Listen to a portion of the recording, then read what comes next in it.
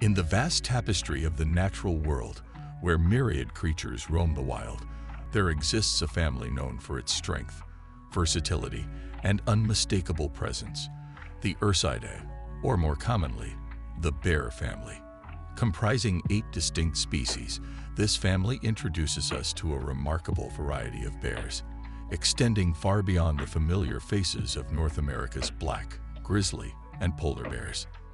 The remote corners of our planet are home to the enigmatic giant panda of Asia, the elusive sloth bear of the Indian subcontinent, the rare spectacled bear of the Andes, the diminutive sun bear of Southeast Asian forests, and the shadowy Asiatic black bear. Each species, unique in its own right, unveils a fascinating story of adaptation, survival, and life in some of the world's most challenging environments. The North American black bear, Ursus americanus, more often than any other bear in North America. The North American black bear lives from Florida to Alaska and into Canada. The black bear eats everything, but most of what they eat are plants. When it comes to growth and maturity, male black bears reach their full size around the age of 8, with some tipping the scales at an impressive 280 kilograms, 600 pounds, or even more. On the other hand, female black bears in the dense, verdant expanse of Ontario's boreal forests typically enter mating age and bear cubs when they are between 5 to 8 years old, sometimes older. In terms of longevity, black bears in their natural habitats have been known to live up to 25 years, with some exceptional cases even surpassing this age. However, the harsh reality of nature and human activities means that many bears do not reach their potential old age. Brown bear, Ursus arctos, Alaska, Western Canada, portions of Washington, Montana, and Wyoming are all home to brown bears. There are a few isolated populations spread out over Asia and Europe. In fact, Russia today has a healthy number of brown bears. A brown bear's coat color can vary from nearly black to a fairly light shade of brown or even blonde. The size of these bears varies significantly, influenced by factors such as latitude and the availability of food in their habitat. Among them, the big browns of the Russian and Alaskan coasts stand as giants, rivaled only by the polar bear in sheer size. Meanwhile, the grizzly bears and other mountain-dwelling variants in the North American Rockies and Europe tend to be smaller, a reflection of the challenging environments they navigate. While bears tipping the scales at 1,500 pounds, 700 kilograms, or more were once not uncommon, such sightings have become increasingly rare in modern times. Polar bear. In the world of the bear family, polar bears stand as towering figures, often regarded among the largest of their kind. An adult male polar bear can reach a staggering weight of up to 800 kilograms, 1,760 elves, showcasing their formidable size and strength. Intriguingly, a study conducted in Ontario revealed the heaviest male bear on record tipped the scales at 654 kilograms, 1,439 elves, with male polar bears in the region typically averaging around 500 kilograms, 1,100 elves. Female polar bears, while still impressive in size, are generally smaller than their male counterparts. It is rare for a female to exceed a weight of 400 kilograms, 880 elves, with the average female polar bear weighing in at about 300 kilograms, 660 elves. This size difference highlights the sexual dimorphism prevalent within the species, illustrating the distinct physical characteristics that differentiate male and female polar bears. Asiatic black bear, Ursus thibetanus. Adorned with long, jet-black fur, the Asiatic black bear is easily recognizable by the distinctive crescent-shaped white patch on its chest. This species stands out not just for its striking appearance, but also for its remarkably large ears and the unusually long fur that drapes over its neck and shoulders, giving it a unique silhouette among bears. While there is some indication that Asiatic black bears have a greater propensity for meat in their diet compared to their American relatives, meat still constitutes only a small portion of their overall diet. These bears have a diverse palate, enjoying a variety of grass, berries, seeds, insects, and honey. As autumn approaches, their dietary focus shifts towards nuts, a crucial change that enables them to accumulate the necessary fat reserves for the winter. In the region with colder northern climates, Asiatic black bears partake in the timeless ritual of hibernation, retreating into a state of dormancy to weather the winter. However, in the milder southern climates where the seasonal changes are less harsh, these bears often remain active year-round, bypassing the need for hibernation. Andean bear, Tremarctos ornatus. The spectacled bear is the only species of bear found in the South American Andes, so the majority of experts call them Andean bears. It is against the law to kill them, since they are a vulnerable species that is in risk of extinction. Of the subfamily Tremarctinae, only the spectacled bear has survived to this day, and it is also the sole bear species indigenous to South America. Even though it only consumes about 5% meat in its diet, the spectacled bear is officially the biggest land carnivore on that continent. While most bears have blackish fur, the color can range from very black to very brown, or even reddish. Although not all spectacled bears have the characteristic spectacle markings, this species is easily recognizable by its characteristic beige markings across the upper chest and face. In terms of size, males are 1/3 larger than females, and in some cases, twice as heavy. Women can range in weight from 35 to 82 kilograms, 77 to 181 pounds, while men can reach weights of 100 to 200 kilograms, 220 to 440 pounds. Panda bear. For a long time, scientists thought the giant panda belonged to the raccoon family. But thanks to DNA analysis, science was proven to be incorrect. There is no family tree connecting the red panda to the giant panda.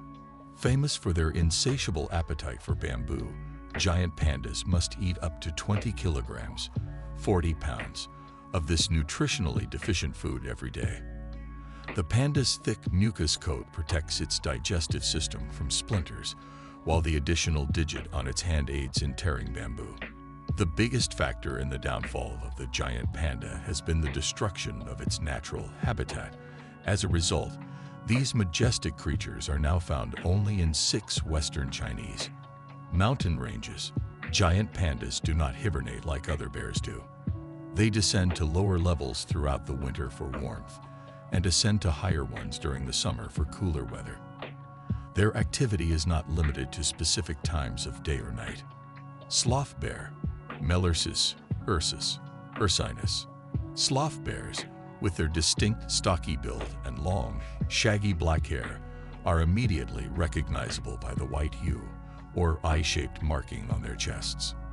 Adapted to a unique lifestyle, these bears are perfectly equipped for climbing trees and excavating termite mounds, thanks to their large lips, extended tongue, pale nose, and specially adapted hook-like claws.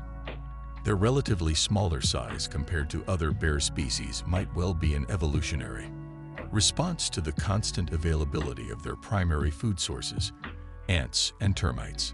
Unlike many of their ursine cousins who face seasonal fluctuations in food availability, sloth bears benefit from a steady supply, negating the need for accumulating large fat reserves or undergoing hibernation.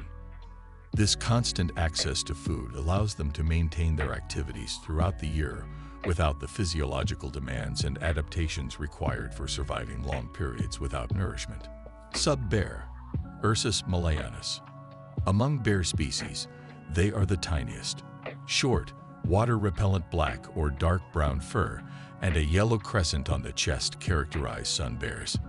Their powerful paws include exposed soles and lengthy claws curved like sickles. One adaptation that helps them retrieve termites from nests is their large tongues and flexible snouts. Their canines are the largest among bear species as compared to their overall size. Although sun bears' canine teeth are designed to rip flesh, they do not eat much meat. They can tear at trees to collect insects, or they can use their sharp teeth as weapons. Finally, Southeast Asian countries where sun bears are native include Cambodia, Vietnam, Laos, People Democratic Republic, Indonesia, Malaysia, Myanmar, Thailand, and Brunei. Darussalam, a bear journey. Now let's talk about the life cycle of a bear. And since many of us are familiar with grizzly bears, they will be our reference point. Brown bears, Ursus arctos, include the grizzly bears as a subspecies.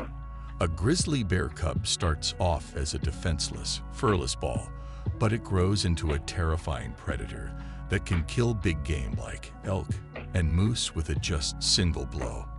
Bears undergo a unique reproductive process that can span from 180 to 266 days before giving birth. During the abundant months of summer and fall, a female bear consumes as much food as possible to build up her fat reserves, crucial for her survival and that of her future offspring through the winter months. This phase of intense feeding temporarily halts the embryo growth.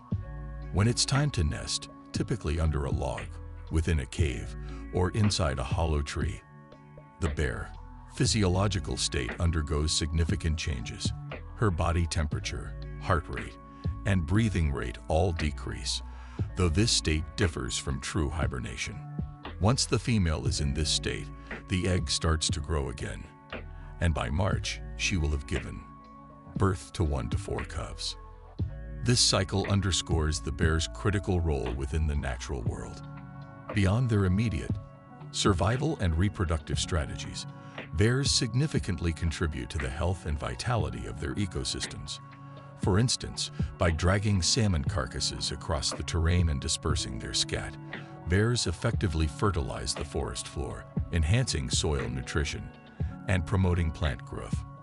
Moreover, as bears consume nuts and fruits, they act as agents of seed dispersal, with each consumed piece potentially giving rise to new plant life, aided by the fertilizer provided through their scat. Additionally, bears play a crucial role in regulating the populations of other wildlife, such as deer and moose, while also aiding in the ecosystem's cleanup by scavenging carcasses. Living with humans, as the frontier between human civilization and the wild continues to blur, the likelihood of encounters between humans and wildlife, including bears, inevitably increases. Such interactions can lead to adverse outcomes for both parties involved. Bears, attracted by easily accessible food sources such as garbage and fruit trees within human settlements, can become a significant threat to both human safety and property. In response to these rising conflicts, various bear management strategies have been employed to mitigate negative interactions. Among these approaches are aversive conditioning, translocation, land management, and, as a last resort, elimination. Aversive conditioning, which involves the use of deterrents like sound producers or rubber bullets, seeks to condition bears to associate human presence with negative experiences, ideally without causing them harm. However, its effectiveness is contingent upon its timely application, aligning with the bear's initial foraging for human-provided foods. Regrettably, when other methods fail, bear eradication becomes the chosen solution. This approach, though sometimes necessary, is too frequently employed and poses a substantial risk to bear populations. Moreover, it fails to address the root cause of human-bear conflicts, serving only as a temporary and destructive fix. Threats and conservation. Beyond direct conflict with humans, bears face additional threats from illegal hunting for parts and products valued in traditional medicine, souvenirs, and the exotic pet trade, as well as from the impacts of climate change. These pressures have led to habitat alteration and food source disruption, severely affecting bear populations, particularly polar bears and those dependent on specific spawning patterns of salmon. Addressing these challenges necessitates a multifaceted approach. Prevention programs and educational initiatives that inform people about coexisting safely with bears are critical. British Columbia has pioneered in implementing such educational programs, though assessing their effectiveness has been complicated by inconsistent evaluation methodologies.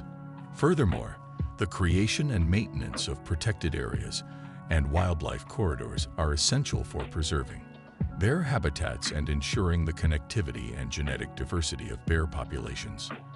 To combat the threats to bears effectively, concerted efforts must be made to enforce anti-poaching laws, raise awareness of the consequences of illegal bear part trade, and globally reduce greenhouse gas emissions to mitigate climate change impacts. In conclusion, bears play a vital role in ecosystems, and many of the threats they face are human-induced. However, there is hope, and everyone can contribute to bear conservation efforts in some capacity. Engaging with and supporting these initiatives can make a significant difference in ensuring the survival and well-being of bear populations worldwide.